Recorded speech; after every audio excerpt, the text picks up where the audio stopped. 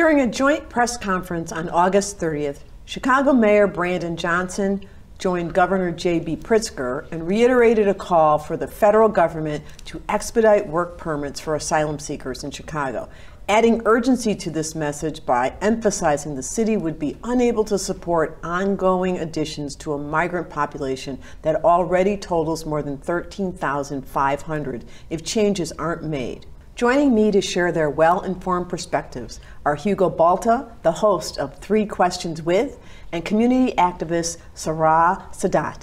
Welcome. Nice to have both of you here to talk about this really important topic and issue that's going to be with us for a while. Tell me, what are the things that concern you the most right now? Hugo, I'll start on the migrant crisis. For me, it's about the people that are being lost.